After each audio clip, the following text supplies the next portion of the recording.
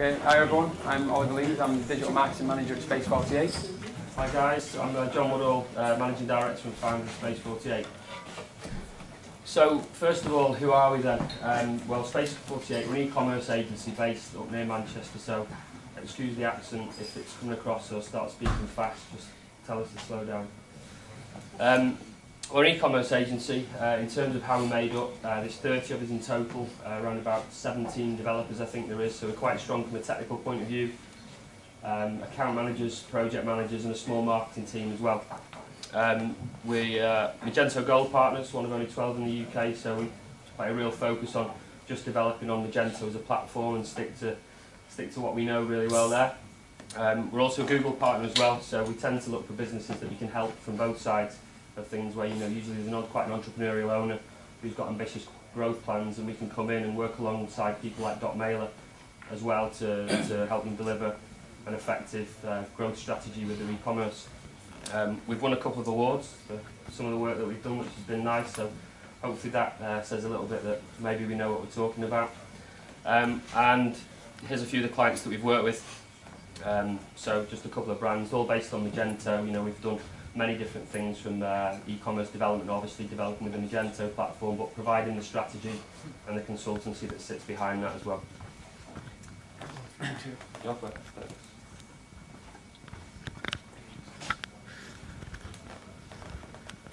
So, what we're going to talk to you about this evening then? Well, we're going to talk about some e-commerce PPC strategies that we use at Space 48. Helping our clients stand out from the crowd in competitive environments. That's a key part of what we do. And we're going to give you some of our tips and insights that we use to help our clients, and hopefully, with the analytical approach that we do have, give you some really good takeaways that perhaps you'll be able to use back on the projects that you work on, or even pass on to other people that you work alongside. Cool. Okay, so first tip that I wanted to talk about was granularity in Google Shopping campaigns. Hopefully a few of you know Shopping campaigns rolled out late in August, September of last year, and replaced product listing ads.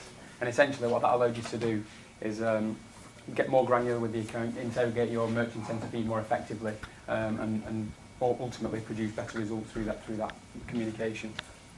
So what we still tend to see, even though that's rolled out, is that we still sometimes see, believe it or not, where someone puts in a single bid for all products that they have in their account. Obviously that's not granular if it's not really kind of approaching the vast SKUs that you have in your list by just having one bid to try and cover every product. And then even taking it a slight step further, if you're a retailer of multiple brands, people might pull out each brand by group and then have a separate bid per brand. But again, that doesn't really cover the variances in the products just within a single brand. You could have a brand selling a product at £500, a brand selling a product at £5, and to try and have one bid to cover that effectively is just not going to work. So I'll take you through a couple of things that we do that really kind of help our clients work more effectively and get the right results that they're expecting. So the obvious one, or the most effective one, is to pull out by brand and then go right down to SKU level and really take it down to the individual SKUs and adjust the bids accordingly based on that. That could be based on kind of could be based on profitability, popularity, cash value of the product, but it really allows you to put a relevant bid on a per product level. Now, you can also further that by isolating best sellers within your range and being more aggressive on your best selling products to really give them the clear focus. What we often hear from people at this point is, I've got 5,000 SKUs in my Magento site, I've got 10,000 SKUs, how do I go to that kind of granular level? The answer is actually you don't actually have to. You can use what Google have provided. You can use what Google have provided by using what are called custom labels. So you can create your own groups and subcategories. So, for example, you could categorise groups by types of products, and then maybe categorise it by margin as well. Combine the two, and that will allow you to provide one bid that would cover a group of products effectively without having to bid on individual SKUs. Someone wants to clean their hands pretty effectively, don't they?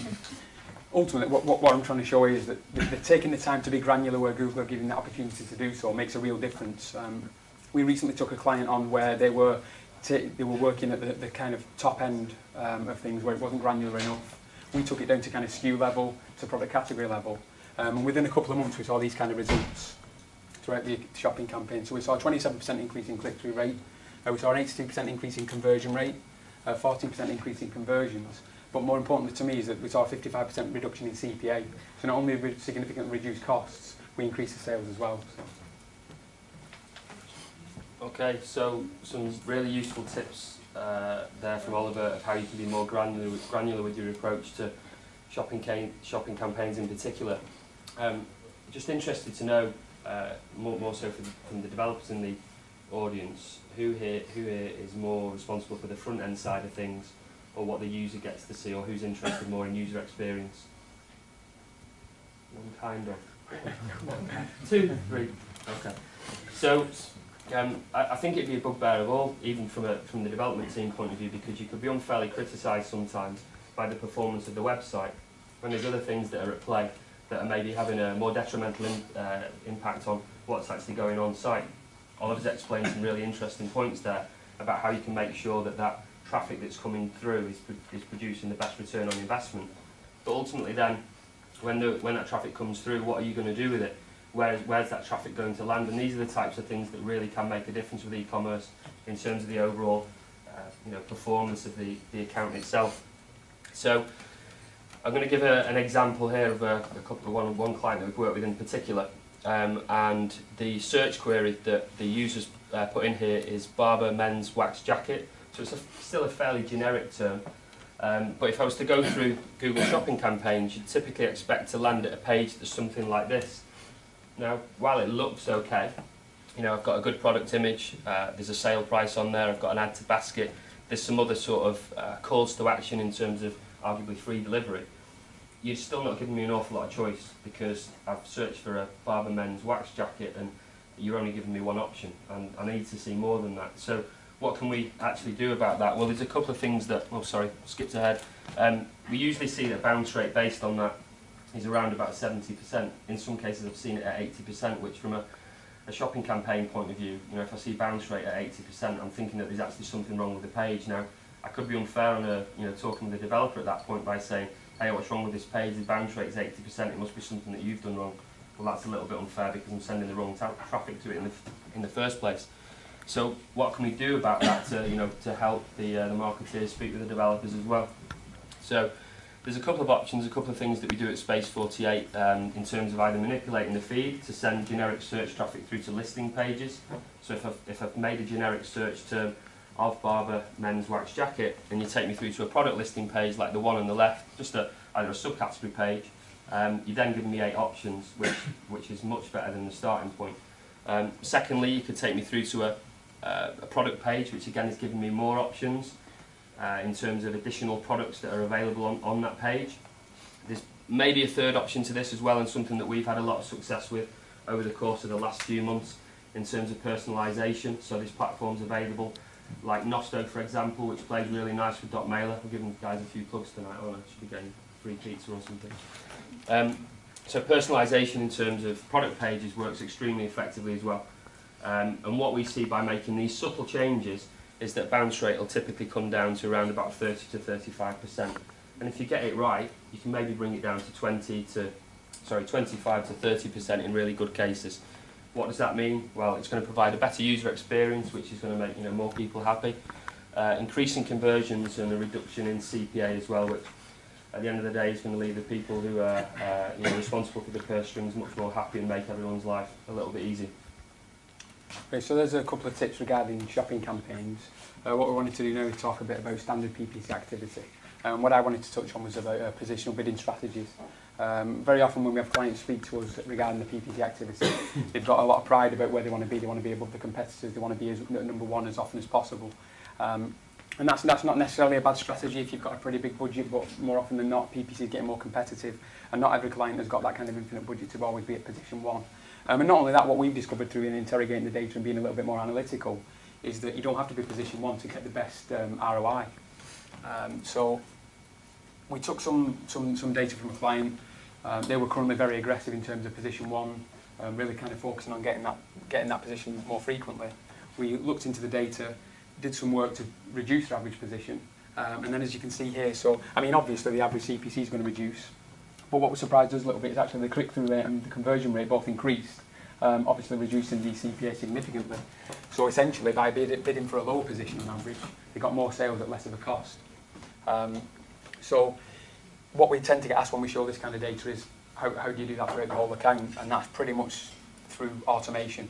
There's a couple of ways of doing that. First of all, you can use AdWords scripts.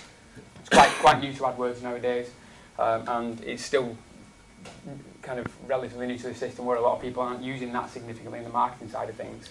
And so there's something more simple than that, which is automated bid adjustment rules in AdWords. You can simply build your own rules, set the parameters down at keyword level to determine what position you want to be, pending you've done the analysis to know whereabouts your sweet spot would be, to ultimately generate them kind of results. Okay, and the final point for the evening really, the final point for the evening, just a whistle-stop tour of ad extensions and the impact that can have on mobile. Some pretty basic stuff that a lot of people get wrong, believe it or not. So this is a desktop ad, and what we're looking at here in the ad in terms of what's highlighted, the call-outs in the first instance really are calls to action. So how are people actually using those? We see that people typically use those across the account, so they use them at quite a generic level, use sort of free delivery, free returns, that kind of thing. Now, whilst that has its place, if I've got a search query that's perhaps down an ad group or a range level or a product level, it's much more relevant that you give me clear calls to action, key reasons why I'd actually buy that product. There's a reason why someone's searching for that, and give them some more relevant granular information to allow them to click through better. Second point, reassurance. I think we all shop with reviews. I'm not sure what the actual percentage is in terms of how much it actually helps conversion, but it's significant. It really helps with your standard PPC ads as well, and there's some product reviews that are going to be coming through to PLAs shortly as well. We've seen Google certified shops popping up more and more also. We've got a couple of clients that have already implemented that. It's been really successful, to be honest. So if you're anywhere connected to this world, I'd certainly go and nudge the person, or if you are the person, make sure you're getting on board with this from a reassurance point of view. And finally, site links. Take the same approach. Be granular about it. Don't give people generic information. If they performed a certain search term for a certain product, give them relevant information about that product. So if it's within a range, maybe give them all of the range, all the products that are actually available. Give them the best seller within that product range. Make sure it's again relevant to them, and potentially at that point even give them some complementary products as well that are going to help assist them throughout their shopping experience on your site.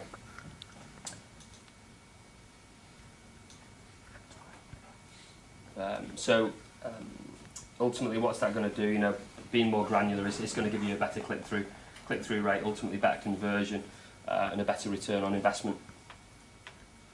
And then whilst we were talking about that and ads specifically, we started thinking, well, what else could we share with you this evening that's maybe more relevant about mobile ads? Mobile's becoming more and more prevalent. Obviously, people are using it more and more. So we just wanted to share with you, what would happen if we were just following what Google was telling us to do. So Google was saying a mobile ad that we should be using call extensions. We took over an account around about, I think it was about 6 or 8 months ago now, that we were using the call extension on mobile ads. As you can see here, by using that, it was actually putting the phone number as the title of the ad. It's not particularly compelling, I don't really want to click on that ad. It's also using the call out radio button in the corner, which is taking quite a lot of real estate when it comes to the ad itself. So it's using up valuable ad space. It's removing the call extension, it's removing the site links, reassurance factor, etc. It's removing all the stuff that we do actually need to see. So by just removing the call extension, that's all that happened. So it's a quick tip. It's not groundbreaking, but the kind of difference that'll actually make. You've then got a good title. You've got the reassurance factor from reviews. You've also got Google certified shops in there as well. That's why I'm saying you should look at it. Site links as well, obviously, and the call outs. It's a much better ad. Now, by making that one simple change, the impact that had on the campaign that we were doing at the time was a 77% increase in click-through rate, 98% increase in clicks, 18% increase in conversion, and 134% increase in conversions themselves. So, quite sort of compelling numbers there by making one very simple change. Google would tell you that you should include the call extension on mobile ads. Now, I do think it's got its place. If you're doing lead generation, then yeah, it's got its place, but in e-commerce it's different. You know, people want to go from the mobile and they want to continue on that shopping experience. Don't take them out of the mindset of making a sale when they're so far down the line. Right, so that's our 4 key tips for today, but I wanted to share a few other things with you to think about, really, being in a more granular mindset, hopefully, and looking into PPC accounts or passing information on to people who do manage their PPC accounts, and looking at the kind of data that shows that works for any time and day of week bidding strategies. Is the strengths of times and days that you can maximise, is the weaknesses that you can minimise. Obvious one with location bid adjustments, are there areas which that you can obviously promote and maximise further? Are there areas which just don't perform for your account, and then you can take that out of the equation or minimise the impact of those. Mobile strategy, John's touched on that, it's going to be important going forward. And then last one to touch on is the ad customiser.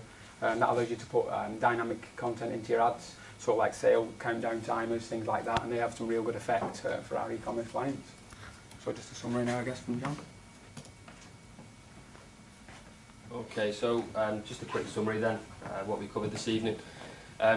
Google Shopping was sort of one side of what we did with the first couple of tips. So Oliver started off with you know, taking a more granular approach to your shopping campaigns and making sure you're spending your money as wisely as possible there. I then touched on landing pages and how best to use those landing pages to get a better conversion on the overall campaign. We jumped over into standard PPC ads. I thought that tip number 3 is probably the most relevant point in terms of any of the developers that we do have in the room, to go and speak to the marketing team to say we do actually need someone in the marketing department that can code. All right, it's not that complicated for some of you guys, I'm quite sure, but there is an area there where there is crossover between sort of two teams within the business or within a larger scale team. Go and ask them the question if they don't know. Maybe to read up online and see what more you can learn from it, because there is benefit that you can provide there. And tip 4, I just covered off ad extensions and the impact that that's obviously having on mobile as well. Just make sure with all this though that you test, analyse and refine. There's not necessarily a one size fits all. Take a unique approach to each of the campaigns. So yeah, that's us. Thank you very much for your time this evening. Thanks for having us.